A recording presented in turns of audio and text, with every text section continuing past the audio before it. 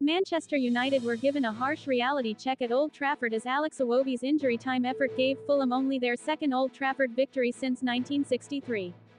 4 days after new co-owner Sir Jim Ratcliffe spoke of United attempting to knock Manchester City and Liverpool off their perch at the top of the English game, they suffered a major blow to their hopes of Champions League qualification.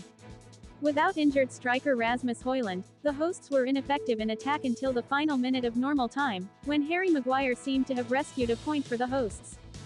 But Iwobi had the final say deep into 9 minutes of stoppage time, restoring an advantage initially given to them by Nigeria defender Calvin Bassey, who lashed home the loose ball after his header from a Fulham corner had been blocked by teammate Timothy Castaigne. The result ended a run of 11 Premier League away games without a win for the West London outfit. Prior to this contest, only Sheffield United had a worse top-flight away record this term. Neither the defeat nor, more importantly, the performance, will give anyone the belief United will achieve Ratcliffe's lofty aims anytime soon. There have been a lot of bold claims out of Old Trafford this week. Ratcliffe has spoken of challenging for major trophies, while Ten Hag has outlined how he and the new co-ownership are aligned in their thinking and the overall direction is positive.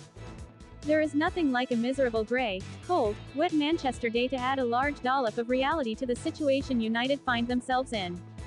With injury consigning informed Højlund to the directors' box, Marcus Rashford was forced to plough a lone furrow up front and made little impact. Ten Hag gave 19-year-old Omari Forson his first start rather than bring in underperforming £82 million Brazilian Antony, while Victor Lindelof filled in at left back in the absence of Luke Shaw, who is set to miss the remainder of the campaign with a muscle problem. The performance did not smack of a side capable of securing Champions League football next season, which Ratcliffe has made a priority, let alone threatening Manchester City, Liverpool and Arsenal, who are a long way ahead on this evidence.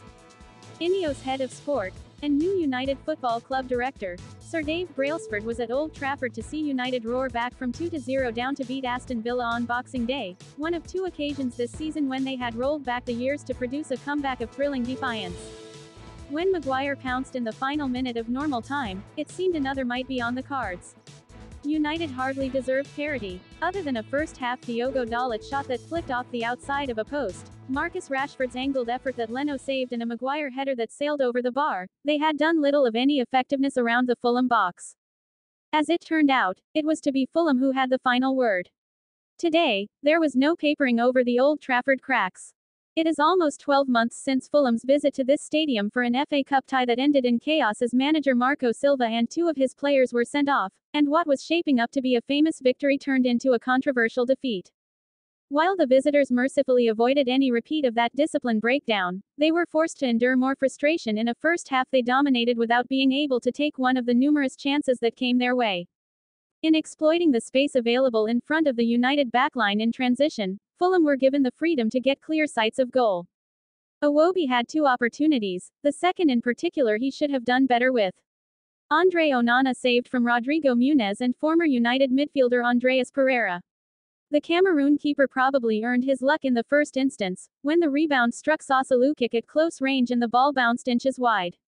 Muniz, aiming to become the 4th Fulham player, after Louis Saha, Collins John and Manor Solomon, to score in 4 successive Premier League games, rolled Lindelof in the penalty area, then fired against the outside of a post with Onana beaten.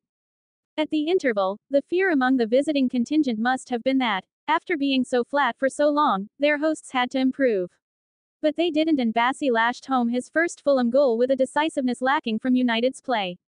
Even after Maguire's leveller, Fulham would not be denied as Iwobi finally found the target to give the Cottagers a famous win.